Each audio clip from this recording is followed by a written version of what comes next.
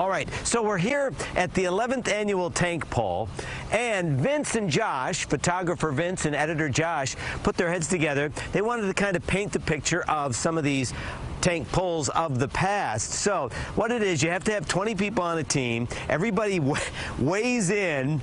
There are all these metrics they use, and then you have to pull a tank that's on a truck. They put it up there so you have better, I mean, it's a lot easier when you have the wheels. I mean, it would be brutal if it were just pulling a tank.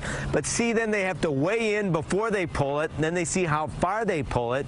It's a great way to raise money for veterans and combat veterans. Boy, this woman was so impressive. This was about 2 years ago. So again, the tank pull's coming up 9 o'clock, free to the public. The money is raised by the teams and sponsors. So and the weather is going to be great. Well, it's going to be a lot of fun.